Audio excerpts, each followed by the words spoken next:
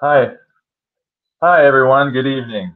I'm Dr. Kyle Swanson here with Dr. Lexi Martinez tonight for our KSB Wellness presentation. We'd like to thank Aaron Fox and KSB Wellness for putting this event on tonight. And we would like to present some information on supportive shoe advice. It is the holiday season. Maybe you're looking to purchase a pair of shoes as a gift or just want some information on a good supportive shoe.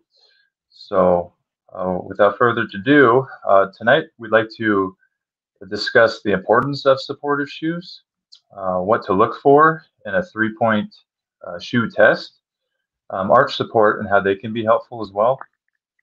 We'll go into high heels a little bit and also talk about five-toed shoes.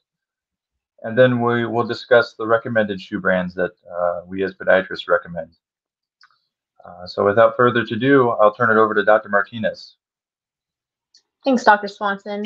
So some of the reasons why this is important to discuss good supportive shoe wear is it helps you feel your best and prevents you from getting injuries.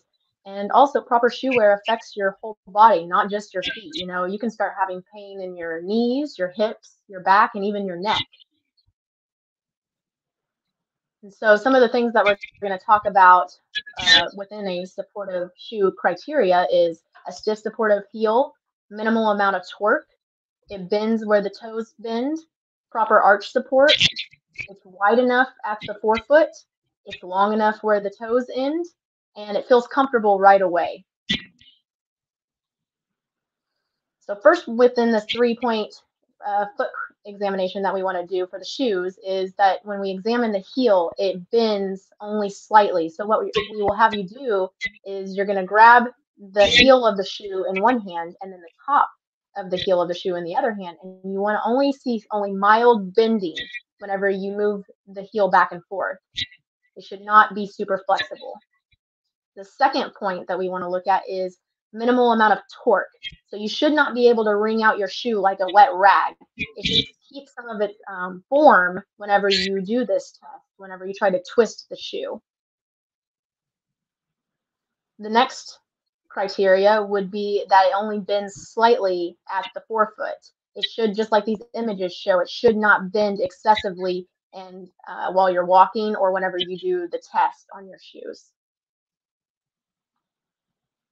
And next, we want to make sure that our shoes have good arch support within them. So some shoes come with a decent arch support, but if not, you can always buy an over-the-counter arch support, even at Northern Illinois Home Medical Supply here in our town, or you can order it off of Amazon. Some of the over-the-counter arch supports that we recommend are Spanko, Power Step, or Superfeet. But the gold standard for arch supports is always custom orthotics. So if that is available to you, that would be what we would recommend first. We also want to make sure that the shoes are wide enough at the forefoot. Your toes should not be scrunched up at the forefoot, and you should have adequate space. Some people deal with bunions or a wide forefoot, and we want to make sure that you have adequate space. Next, we tend to buy shoes that are too small, and you always want to make sure that you have at least a thumb's width between the end of your toe and the end of the shoe. And so there's no toes being jammed while you're walking. All right, great. Thanks, Dr. Martinez. So here's another list describing some benefits of supportive shoes. A supportive shoe does distribute the pressure more evenly on the bottom of the foot, can help prevent callus, skin breakdown, and wounds. It should provide adequate arch support, but as Dr. Martinez mentioned, additional arch support is available. A supportive shoe lessens and prevents pain, and in essence, this will help protect you from injuries.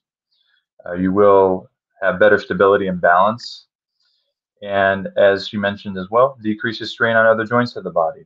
We start at the feet, but also the ankles, the knees, the hip, on our back, and all the way up to our shoulders and head. So what about high heels? Are they good or are they bad? Well, high heels can put a lot of strain on the forefoot, and this can cause irritation to bunions, hammer toes, or tailor's bunions, which is on the other side of the foot. You can also develop ingrown toenails, which can be very painful. They can also put a lot of strain on the heel region, so you can develop blisters, Plantar fasciitis, which is pain on the bottom of the heel, pain on the back of the heel along the Achilles tendon, and prolonged use can actually cause the Achilles tendon to shorten. And a short Achilles tendon is the most deforming force of the entire foot and ankle, so that can really pose some issues. So five-toed shoes. So what are these? Well, they are shoes that are individually made around each toe. They are gaining some popularity, but what we're finding is they do lack support and can cause a lot of stress injury on your feet. Some people are able to wear these and they do just fine, but for the majority of people, they are not very supportive. What they do, and the goal is when you're jogging or running in these shoes, it reverses our normal gait pattern. So the normal gait pattern is a heel to toe, meaning our heel hits first, and then we extend through our toes. Well, these shoes cause us to do more of a toe landing, and so there's more pressure on our toes and forefoot.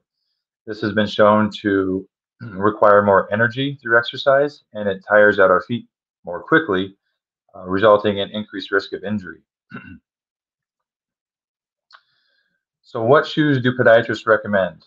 Well, there's a whole list here of different shoe brands, and to name a few, New Balance, Asics, Brooks, Hoka's, Dockers, Dr. Comfort, Ultra, Spanko.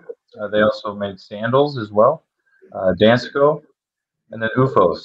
They also make some nice sandals or slippers that are supportive. We also have diabetic shoes and inserts to offer to our diabetic patients that qualify. And what a diabetic shoe is it's a shoe that is stiff-soled for additional support. It does have a wider toe box to accommodate for bunions and hammer toe deformities. They can come in laces or Velcro, whichever would be easier for the patient. And they also have a tri-layer insert or a three-layer insert. And what this does is it helps prevent those shearing forces, which means when we're standing on the ground and we get those shearing forces, those cause calluses, which over time can develop wounds and serious issues. So those inserts are very helpful. So in conclusion, with all the information about supportive shoes, you can see the many benefits that they have for us. It is very important to examine these shoes closely. Everybody's feet are different, so one shoe for one person may not be the best for another. But it's important to find out what works specifically for you. And in regards to replacing shoes, some tips to keep in mind is if it doesn't pass that 3-point shoe test, it might be time to replace the shoe. If you do start to experience pain for no certain reason or injury, it could as well be the shoes. Or if you have uneven wear on the bottom of the sole, and that can indicate a time to replace your shoes. Good. Well, that concludes our presentation tonight. So we hope that you learned some information on shoes. I'd like to thank KSB Community Wellness again, and we wish everyone a safe and happy holiday. Thank you. Thank you.